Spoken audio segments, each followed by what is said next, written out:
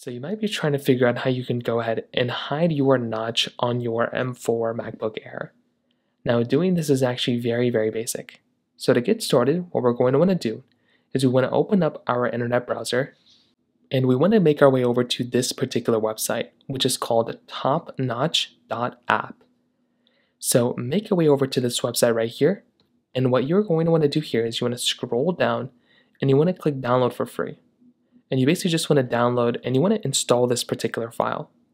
So open up this file, you can open it up just like this, and you can drag it over to your applications folder right here, and then you can open up your applications folder and you want to find that top-notch application.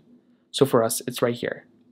Go ahead and open it up. It might give you this prompt. You can just click on open, and then you can scroll through the user agreements, make sure you read it, click on agree, and then you will see that the top-notch portion, the application itself, will come up right there. So then all you're going to have to do is tap onto this particular top-notch portion right up here, and then you can go through and basically enable it.